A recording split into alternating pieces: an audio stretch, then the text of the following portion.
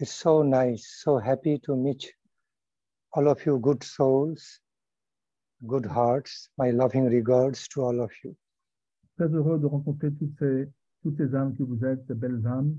Je suis très heureux de vous rencontrer. Hare Krishna. So, Hare Krishna. all glories to Sri Guru Gauranga Nityananda, Radha Krishna Chandra, Jai Radha Madan Mohan Radha Govinda Gopinath. I offer my loving respects to all of you. J'offre mes hommages respectueux à tout un chacun.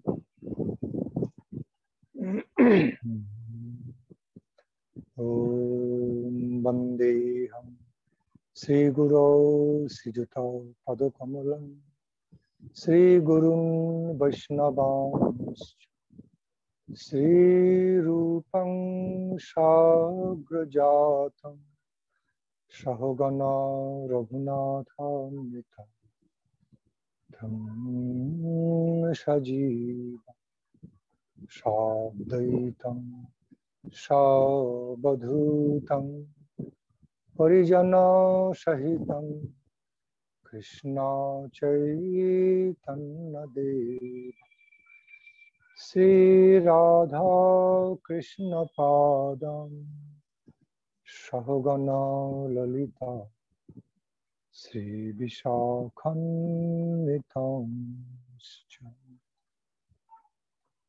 Jaya Sri Krishna Chaitanya Prabhu Nityananda Sri Advaita Gadadhara Srivasadi Gaura Bhakta Vrinda Sri Krishna Chaitanya Prabhu Nityananda Sri Advaita Gadadhara Srivasadi Gaura Bhakta Vrinda Hare Krishna Krishna Krishna Hare Hare Hare Rama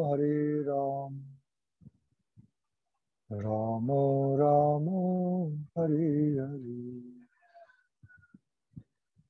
Hare Hare Krishna Krishna Krishna Hare Hare Hare Rama Rama Rama Hare Hare. So,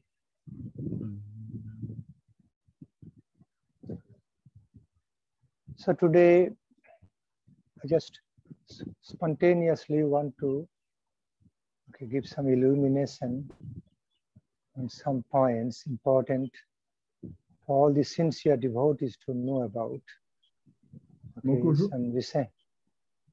All right. Aujourd'hui, je veux donc me concentrer sur des points bien précis qui vont certainement illuminer la vie des dévots sérieux. Okay. So recently, some of the devotees asked me a question on, on the wider meaning, the real proper meaning about the verse of Bhagavad-Gita, which is known as su-durācāro, bhajate mam ananya-bhāk, sādhureva samantavyaḥ samyag vyavasito hisā. So, oui, donc récemment, j'ai reçu une question quant au verset de la Gita 9.30, su-durācāro, et je veux donc me concentrer sur ce point. The devotee requested me to give some proper clarifications about the meaning, on the meanings of such verse, because some confusion, according to him, there is some confusion is there in the mind of some devotees, thinking that one can be ananya-bhāk devotee, meaning that one can also engage in exclusive bhajanam, exclusive bhajanam of the Supreme Lord, while engaged in bad things, doing wrong activities, su-durācāro. How can it be possible? That was his question. So he wants me to give more proper clarifications on that so that no confusion remains.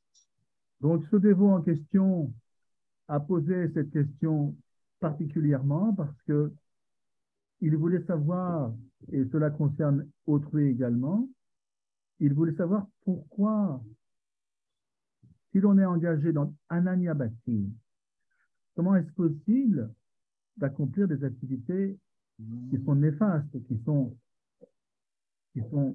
mauvaises? Comment est-ce possible?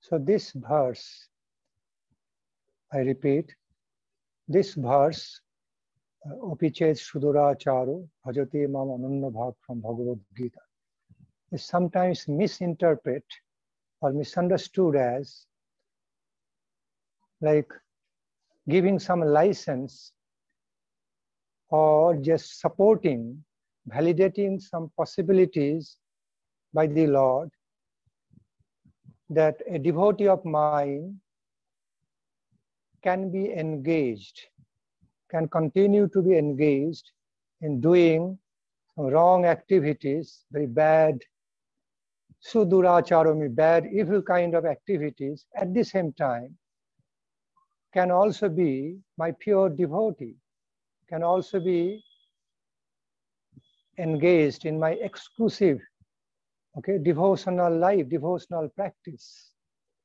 But actually we understand this is a paradox. This cannot happen like that. It's self-contradictory. So if it is explained, if the meaning of such verse is explained in this way, that somebody can be engaged in exclusive devotional, worship of the Lord, exclusive, bhajana of the Lord, at the same time can also be engaged in many wrong, very bad activities. Okay, so this is very wrong explanation. Donc, là, voilà le sujet en question qui est très important pour nous tous. On pourrait être porté à croire que ce verset stipule la pure dévotion, ce qui est le cas. Mais comment est-ce possible, encore une fois, d'être catégorisé comme un pur dévot, ananya-bhāk, et en même temps s'engager dans des activités su-durācāro, qui sont abominables? Donc, il y a un net besoin de clarification quant à ce verset. C'est un sujet à caution et on pourrait très facilement le mal interpréter. Donc, il y a vraiment besoin de clarifier la chose. Est-ce possible de faire les deux en parallèle? Être un pur dévot et en parallèle continuer les activités abominables? Hence, the actual proper meaning of such verse, of this verse, opichet su-durācāro, bhajate ananya-bhāk, is that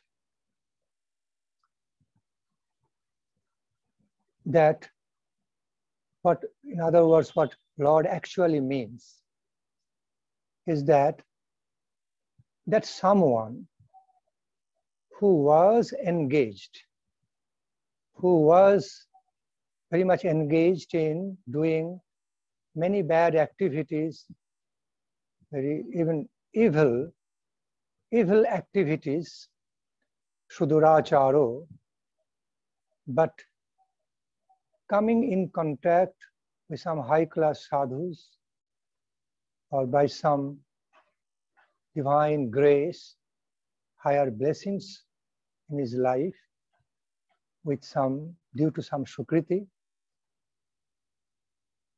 he or she already gave up that su-durācāro activity, is that very bad, evil type of activities, and then started engaging in my bhajana. That's what Supreme Lord Krishna means. That is not that is bad or very wrong activity is still going on in his life. He still is engaged, continuing to be engaged in that very wrong and bad, evil activities, at the same time engaging in my exclusive bhajan. It's not that.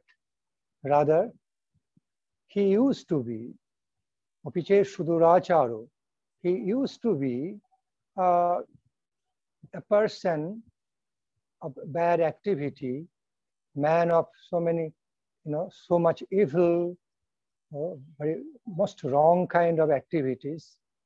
But by some sukriti, by some higher blessings, due to the higher association of some sadhus, he started changing, and in course of changing, he started becoming attracted with me to my bhajana.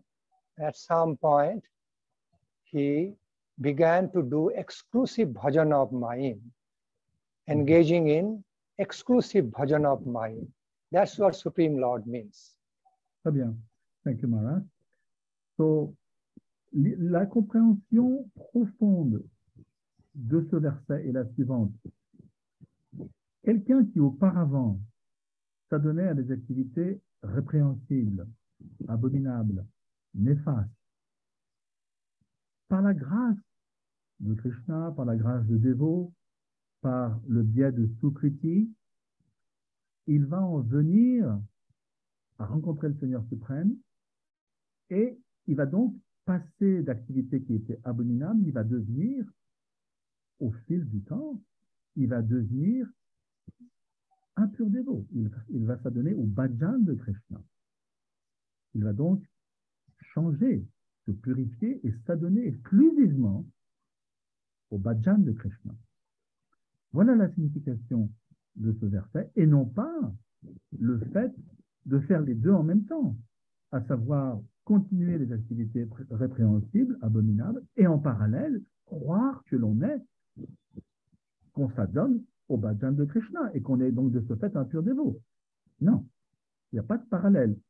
On parle d'un dévot qui provient d'un horizon abominable, d'accord, mais suite à la sucritique qu'il a reçue de dévots avancés, la grâce ou la grâce de Krishna directement, il devient exclusivement, au fil du temps, il s'adonne au Krishna bhajan. Voilà la compréhension exacte.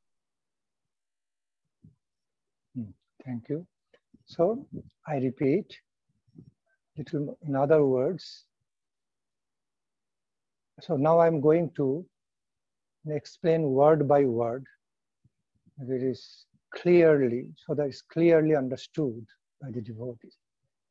Maintenant, je vais expliquer le mot à mot de ce verset afin que ce soit bien compris de nous tous.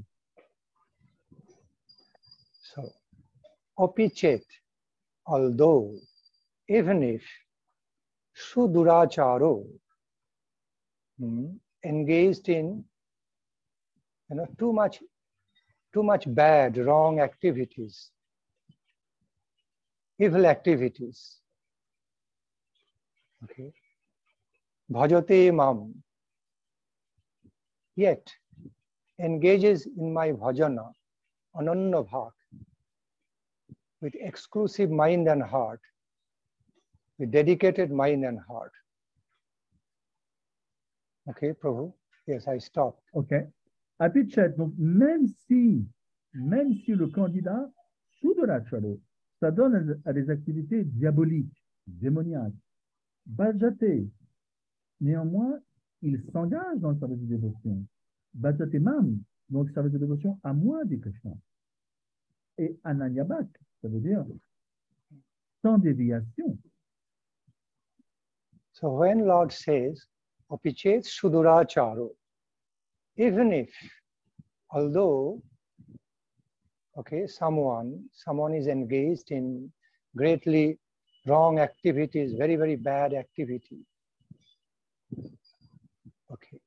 Donc, it means, although someone used to be, was engaged, not is engaged, not in present sense. Yes. Although someone used to be, was being engaged in some very wrong, bad activities, even evil activities in his life, but then, okay, by some higher blessings, by the potency of some higher divine grace and blessings in his life, some sukriti or some sadhu sangha, okay, has got the connection of engaging in, entering into the world of my exclusive bhajan. My God has received that connection, okay, due to some causeless mercy, through the sadhu or through mine, all right? So receive some connection of engaging in my exclusive bhajana with single point attention, with whole heart. Okay, that's what Lord Krishna means. Okay. So here the point is that not that at present time he is doing both. In one hand, he is engaging in very wrong, bad activities. On the other hand, also side by side engaging in my exclusive service, in my exclusive bhajan. It's not that. Okay, so this is the clear meaning. C'est ça. Donc, encore une fois, on parle au passé. Un dévot qui, dans le passé, avait des activités désastreuses, abominables. Maintenant, par la grâce de Krishna, par des bénédictions qu'il a reçues de sadhu, par la sukriti, par sadhu sangha, il en vient à ce verset. Maintenant, il s'adonne. Au fil du temps, il s'adonne, bhajate mam ananya-bhāk, dans ma dévotion, dans mon monde à moi, dévotion exclusive à ma personne de Krishna. Voilà la signification de ce verset, et non pas les deux en parallèle. Il faut que ce soit bien compris. Okay, yes. So it's like that. I give you example. Let me just give you example. Like when we see a very seriously ill person, in other words, when someone is very, very sick, very seriously sick person, then treatment begins. So, along with the continuation of the proper treatment, sickness is being reduced. Although that person is considered, called as very, very sick, most infectiously diseased, sick person, a heavily sick person. But as soon as some treatment started, so the sickness getting reduced, being cured, process started. Process of curing from that heavy sickness started. So as much as that heavy sickness is being cured, that person getting healthy, although not completely healthy yet, but on the way to be healthy, to recovery of the health, is similar way. So which is su-durācāro means, although heavily a person with heavy wrong activities, heavy evil activities, okay, but it's like heavy sickness, great sickness, intense sickness. But in the process, somehow or other, with the blessings, some process of bhajana started, anartha nivritti starting, with the help of the grace of the sadhus, higher grace from the Supreme Lord and sadhus, sukriti, process has started. Then, starting to go into the world of exclusive bhajana, okay, coming away from his life of bad activity, evil activities, evil engagements. So that's how it is said, bhajate mam ananya-bhāk. The more the sickness is being cured, he is coming towards health.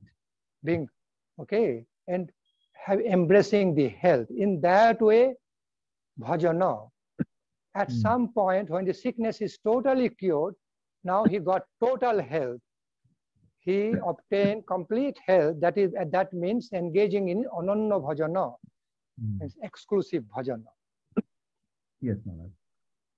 Donc, prenons le cas d'un malade profondément infecté, maladie grave, maladie dangereuse.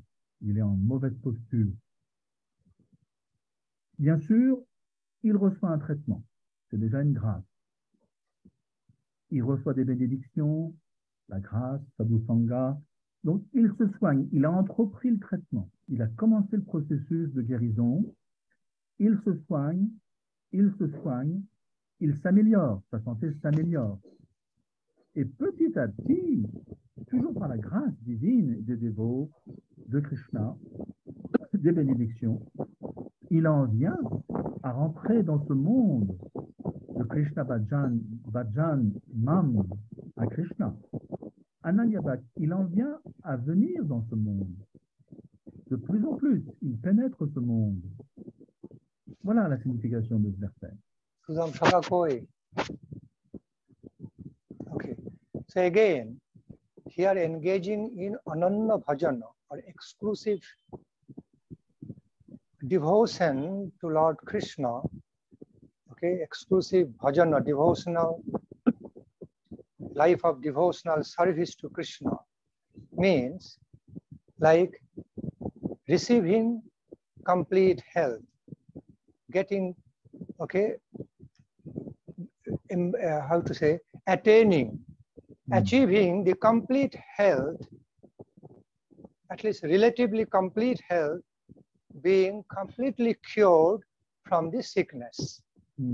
That's how it is happening, but not that, oh, sickness and health, having heavy sickness and also recovery of the total health all taking place together. No, then that will be a total paradox. It will be self-contradictory. Lord Krishna never means anything self-contradictory. Yes, thank you. It's like darkness and light. Yes. Darkness and light cannot be mixed together. Yes. Then it becomes self-contradictory. It can never happen. One cannot say, I want to make something out of stone, but it has to be golden. It has to be made of gold while I'm making it out of stone. It cannot happen like that. Either it will be made of gold or made of stone. Okay. So in a similar way, one cannot say, oh, it is looking so black because it is so white. Oh, it is looking so dazzlingly white because it is so black color. These are all self-contradictory things. So in a similar way, su-durācāro and ananya bhajan cannot go on together. So it has to be understood. Thank you, Maharaj. Donc, su-durācāro et bhajana, bhajate mam ananya-bhāk ne peuvent pas aller ensemble. On ne peut pas prétendre que de la pierre va jaillir l'or. Non, c'est pas possible. Donc, encore une fois, la personne se purifie, elle provient d'un horizon abominable, d'accord, mais elle se purifie au contact des sadhus, au contact des bénédictions, elle en vient à pénétrer ce monde de la Krishna Bhakti, Krishna Bhajan. Mais encore une fois, il n'y a surtout pas de contradiction dans les propos de Krishna. Il ne faut pas les mal interpréter. Ce n'est pas deux choses en parallèle. On est bien d'accord. La personne provient d'un horizon néfaste, funeste, mais au contact des bénédictions des dévots de Krishna, elle en vient à s'adonner au Krishna Bhajan. Là, d'accord. Là, il va y avoir un changement profond. Mais surtout pas ne pas conclure qu'on peut décemment faire les deux en même temps. Ça serait une très mauvaise contradiction et ça serait un déshonneur envers Krishna de penser ainsi.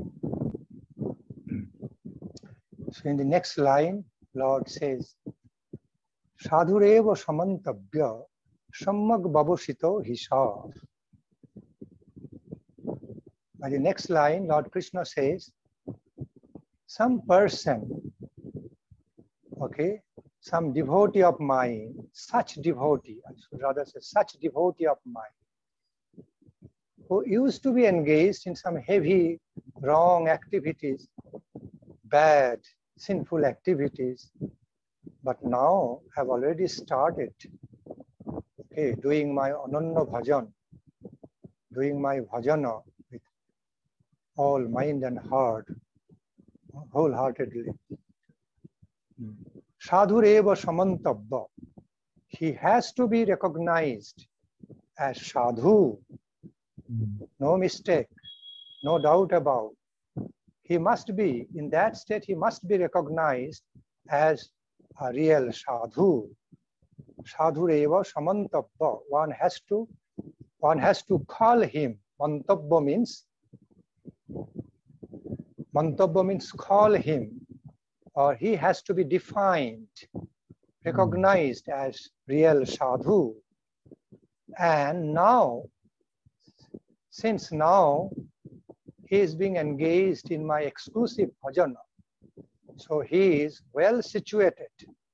He is very, very properly, appropriately, okay, most appropriately situated in his life, okay, so that he can achieve the highest benefit, highest benediction, highest good of life through my exclusive bhajana. Donc, même si ce dévot en question provient d'un horizon abominable, ici, la troisième ligne est très claire. Regardez, Sadhureva Samantavya. Dès l'instant qu'il s'adonne au Krishna Bhajan, exclusivement, il est rentré dans ce monde du Bhajan de Krishna. Il s'y adonne, corps et âme. On doit le considérer comme un sadhu. Samantavya, ça veut dire on doit l'appeler, on doit le considérer ainsi, comme un sadhu. Vous voyez, il est pratiquement exclusivement accaparé dans le monde du Krishna Bhajan. Donc, on doit l'appeler ainsi. C'est confirmé ici par Sophie. Completed, Prabhu? Yes, Prabhu. Maharaj. Samyag vyavasito hisha. Now, that means why Lord Krishna is particularly pointing out about that fact, he should be, must be called, defined, or recognized as real sadhu at this point with the beginning of my ananya bhajanam. And why he should be recognized as well situated, okay, to receive the highest good of life through my bhajana. Because reason is that don't be judging that devotee of mine based on what he did in past. Past is past, over. Now you have to judge him. You have to judge him, understand him, respect him with his present, wonderful present change, very positive stand, situation of his life, engaging in my devotional service.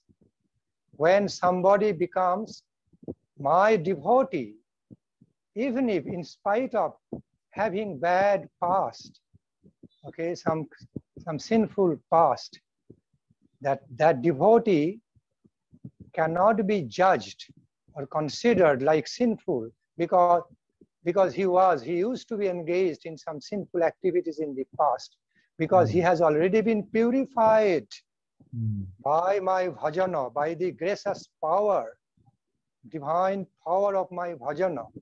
He has been totally purified. He has been holified by my grace.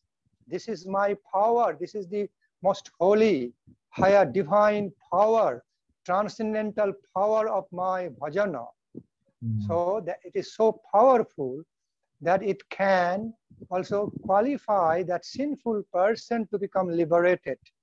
It can qualify, okay, that even that person with some sinful character history in the past, from the past, okay, now to be transcendentally qualified, highly spiritually, divinely qualified as sadhu, due to the empowerment, potency, divine potency of my bhajana.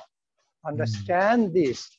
Therefore, don't be trying to judge him again wrongfully by some, bad past, that he used to be engaged in sinful activities. No more, because now he has become my devotee, and my devotee must be respected, called, recognized as my devotee, and you all must respect him as a real sadhu now.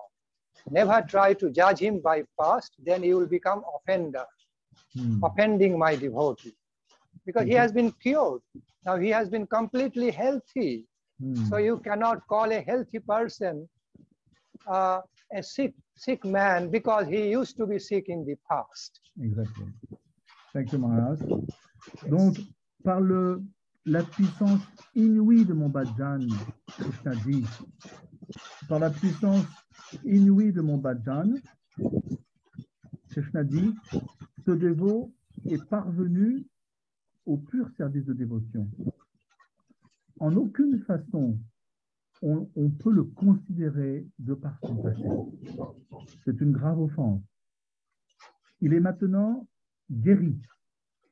Il a retrouvé la pleine santé par la bénédiction, on l'a vu, des dévots, de Krishna, la puissance inouïe du Krishna Bhajan lui a permis d'être très bien situé. Il doit être appelé un sadhu, dans tout le sens du terme. On ne peut en aucune façon, sous prétexte qu'il était malade, fut un temps, dans le passé, on ne peut en aucune façon considérer ceci. C'est le passé, c'est fini. Maintenant, il est guéri. Il est d'aplomb. Il est tout à fait absorbé dans mon bhajan, exclusivement. Donc voilà sa nouvelle identité, sa nouvelle appartenance. On doit oublier le passé. And in the next lines, Lord said, kṣipraṁ bhavati dharmātmā, śaśvac-chāntiṁ nigacchati, kaunteya pratijānīhi, na me bhakta pranashyati. By and by, very, very soon, that devotee of mine who is now engaged in my exclusive bhajana, ananya bhajana, with so much love and dedication in my service, okay, very, very soon, he is going to be a great dharmātmā. Dharmātmā means like acharya, a great devotee, a greatly saintly person, okay, will be recognized. Very soon is going to be recognized as great leader of the spiritual practices. Dharmātmā means a foremost religious person. Here, religious means not in formal sense. I mean higher spiritual sense, divine sense. So, by and by, very, very soon, he is going to be qualified as a great foremost religious leader, a pioneer, a foremost example in the world of spirituality, spiritual advancement. śaśvac-chāntiṁ nigacchati. So, kaunteya pratijānīhi nāme bhakta pranashyati. Okay, Prabhu, first translate, then I will. Yes. Donc, on passe au verset 31, 9-31. kṣipraṁ, très vite. Bhavan dharmātmā, il va devenir un dharmātmā. Donc, Maharaj a beaucoup focalisé sur ce mot dharmātmā. Ça veut dire un acharya. Donc, dharmātmā, c'est vraiment un terme important. Maharaj a beaucoup capitalisé sur ce mot. Ça veut dire quelqu'un qui est profondément, religieusement avancé. Mais pas juste religieusement au terme que l'on connaît. Non. Religieusement, ça veut dire spirituellement avancé. C'est un acharya, c'est un maître, c'est un exemple. Donc voilà, voilà le candidat. Imaginez où il est rendu maintenant. C'est devenu un dharmātmā. Il est extrêmement bien situé par la grâce de Krishna. So, kṣipraṁ bhavati dharmātmā. So, again, dharmātmā means a foremost religious personality, a foremost devotee with all high-class religious qualities, spiritual qualities, okay, becoming an example also before others. That is called dharmātmā here. Donc, effectivement, Maharaj continue sur ce terme dharmātmā. C'est un exemple, c'est une autorité. Il est totalement établi dans la plus haute forme de spiritualité. kaunteya pratijānīhi nāme bhakta-pranashyati. Oh, son of Kunti, you are very dear to me. Because you are so dear to me, I consider you to be my very dear friend. So, I promise before you, okay, you should also say it with promise that my devotee is never perished. When anyone becomes my devotee, can never be perished in life. My devotee always remains, finally protected by me. Donc, kaunteya pratijānīhi nāme bhakta-pranashyati. Donc, mon cher kaunteya, c'est Arjuna, bien sûr, il m'est très cher. Donc, je le déclare, je le promets. Ce dévot sera constamment protégé par moi. Il ne va jamais périr. Non, il ne va jamais périr. Ce dévot bénéficie de ma protection éternelle. So even if someone with a sinful past, later on being converted, transformed into my devotee, then his life is saved. Her life is totally saved. I fully take care of that devotee. So in this way, you must promise. Okay, I tell you with promise that my devotee is never perished. Ainsi, même si quelqu'un a fait des activités pécheresses dans le passé, se convertit plus tard et se transforme en mon dévot, alors sa vie est sauvée.